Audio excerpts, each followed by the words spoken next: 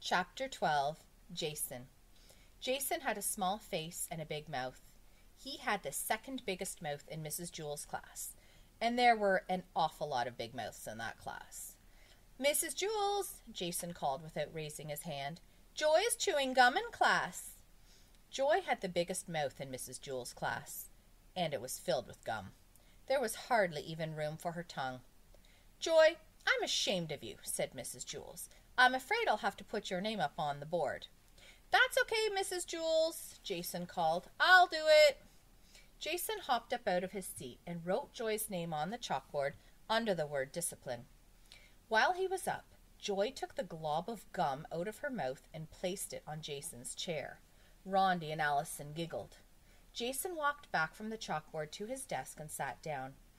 "Mrs. Jewells," he called, "I'm stuck." Rondi and Allison giggled again. Mrs. Jewells got angry. "Joy, you're going home on the kindergarten bus today." "Oh, good," said Todd. "I'll have some company." Todd went home on the kindergarten bus every day. He could never seem to make it to 12 o'clock without getting into trouble 3 times. His name wasn't even up on the chalkboard yet, but he knew that by 12 o'clock it would be up, checked, and circled. "Mrs. Jewells, what am I going to do? I'm stuck. I'm going to have to stay here for the rest of my life," said Jason. "Joy, tell Jason you're sorry," said Mrs. Jewells.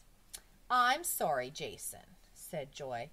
"Oh, that's okay, Joy," said Jason. "I don't mind." "Try to get up, Jason," said Mrs. Jewells. Jason tried. "I can't, Mrs. Jewells. I'm stuck." Mrs. Jewells asked the 3 Erics to help.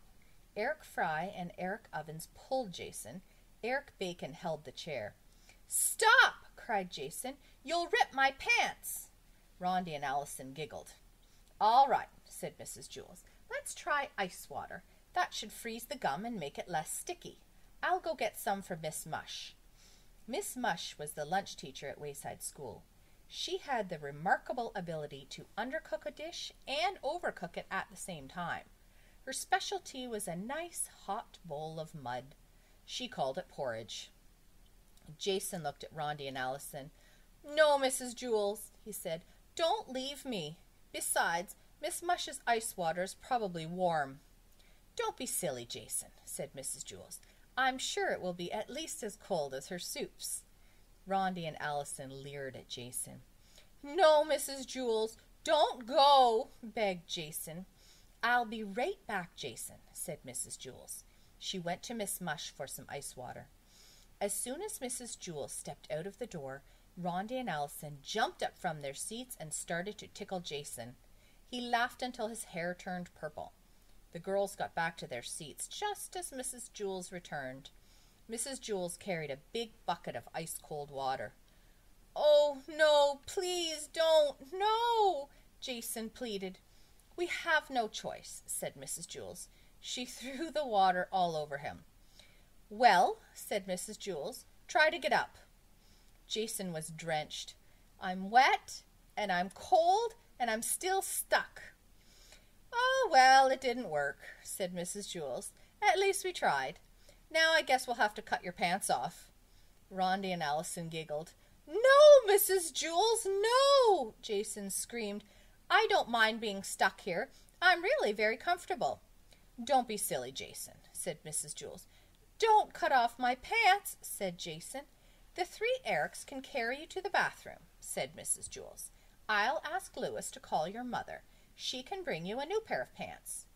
The 3 Erics took hold of Jason's chair and turned him upside down. "No, Mrs. Jewells," said Jason. "Now I'll always have a place to sit down. I won't have to worry about finding a seat on the bus." The 3 Erics began to take him away. "Wait," said Joy. "Mrs. Jewells, if I can get Jason unstuck, do I still have to go home on the kindergarten bus?" "All right," said Mrs. Jewells. "If you can somehow get Jason free, you don't have to go home early." "Don't trust her, Mrs. Jewells," said Jason. He was still hanging upside down. "I'll just kiss him," said Joy. "No!" Jason screamed. "Don't let her kiss me, Mrs. Jewells. Throw water on me, tickle me, cut off my pants, hang me upside down from the ceiling. But don't let her kiss me. I'll just kiss him on the nose, said Joy. We've got nothing to lose, Jason, said Mrs. Jewls. Ooh, who would want to kiss Jason? Said Allison. Jason hung helplessly upside down. Joy stepped up and kissed him on the nose. Jason fell out of the chair and hit his head on the floor. Rondi and Allison giggled. Oh, no, said Todd. Now I'll have to go home alone again. Joy erased her name from the chalkboard.